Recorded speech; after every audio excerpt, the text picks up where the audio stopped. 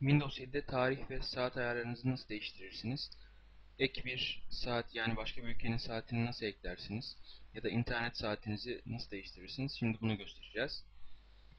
Öncelikle sağ alttaki tarih ve saat göstergesine tıklıyoruz. Burada şu andaki tarihi ve saati gösteriyor.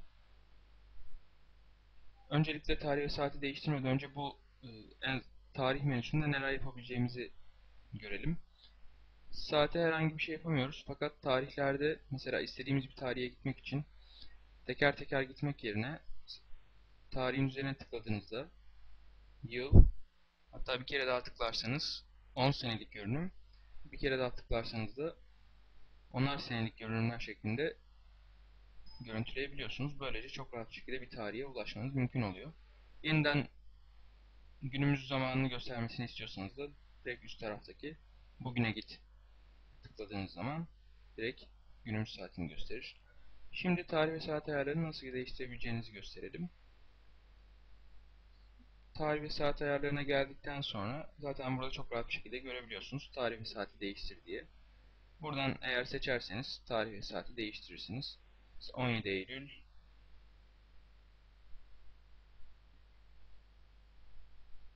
saat 3 yapalım mesela. Tıkladığınızda tamam derseniz gördüğünüz gibi 17 Eylül saat 3:41 oldu. Yeniden normal tarihimize dönelim.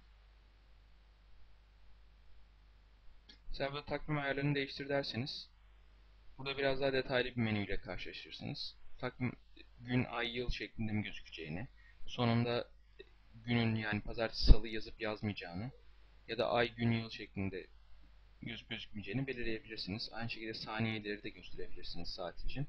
Şimdi buraya girmiyoruz, fakat buradan çok daha detaylı bir şekilde şu sağ alttaki saatin nasıl gözükeceğini belirleyebilirsiniz. Düzelttikten sonra saat diliminizi de hemen altındaki saat dilimini değiştire basarak buradan diliminizi seçerek değiştirebilirsiniz. Özellikle çok seyahat edenler için bu yararlı olacaktır.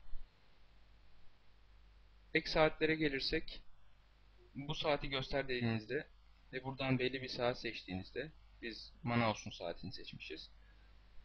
Bunu yine sağ alttaki tarih ve saatler bölümünde görürsünüz. İkinci bir saat daha seçelim. Mesela Taşkent'in saatini seçelim.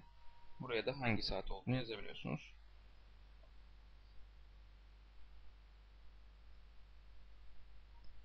Google'a derseniz hemen burada günümüz saatinin yanında da günümüz Manaus ve Taşkent'in saatlerini görürsünüz.